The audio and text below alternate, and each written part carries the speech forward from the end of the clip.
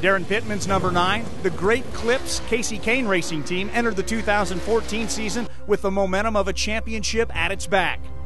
The team's first win of the season came at Thunderbolt Raceway, where Pittman battled with rookie Logan Schuchart to take the checkered flag. As the season wore on, Pittman and crew members Cale Kane, Colton Gauss, and Mike Carver operated with the consistency of a defending championship-winning team.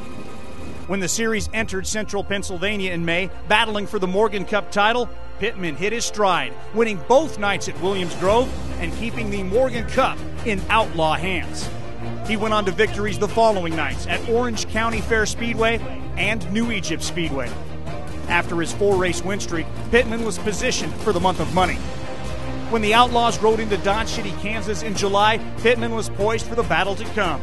The Owasso, Oklahoma native held off Paul McMahon on night 1 and Kerry Madsen on night 2. And just like the famous Dodge City lawman Wyatt Earp, Pittman cleaned up Dodge City, sweeping both nights of the Boot Hill Showdown.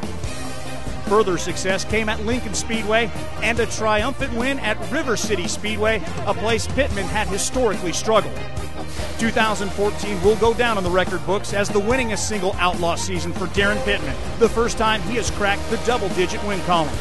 With that, and the consistency that has included nearly 50 top 5 finishes and more than 70 top 10 finishes, is the second place perch in the World of Outlaws STP Sprint Car Series Championship standings.